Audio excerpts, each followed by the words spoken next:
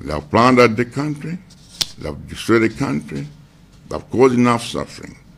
They are cruelest. In fact, the more they govern, the more they destroy the economy. The MCP is too afraid of the 2025 elections because they know that their days are numbered.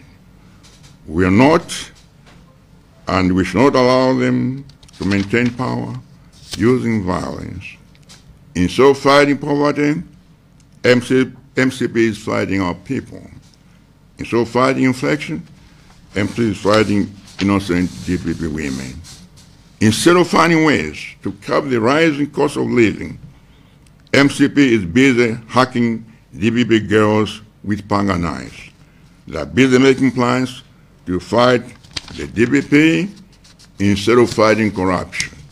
Malawi has become a third country and has lost its economic vitality. Our people are drenched in the meshes of poverty.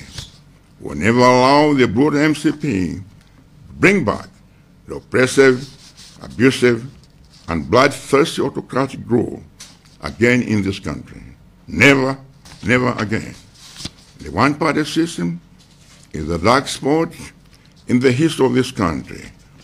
We cannot go back to the dark days of death and darkness. Never.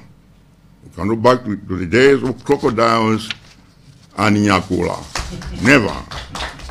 So, all this pain will soon end next year in September. With our blessings, as I said, I'm coming back to rescue this country from destruction. I've done it before, and will do it again. The works of my hands will bear testimony.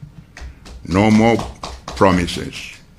May God bless you all, and bless Mother Malawi. I thank you for your attention. Thank you.